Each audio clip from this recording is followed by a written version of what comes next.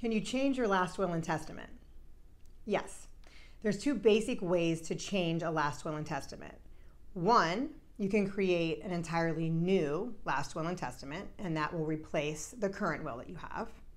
Or two, you can sign a document that's called a codicil, and that document will serve to amend whatever parts of your will you want to change. Now, oftentimes people prefer creating a whole new will.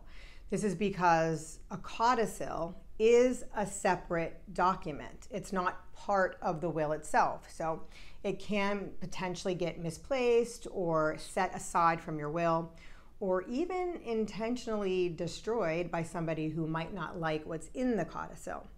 So the safer option may be to create a new will, and that new will replace your current will. But you definitely want to make sure to include a clause in the new will stating that it does revoke all prior wills created by you. That way there's no question as to what will is the valid will.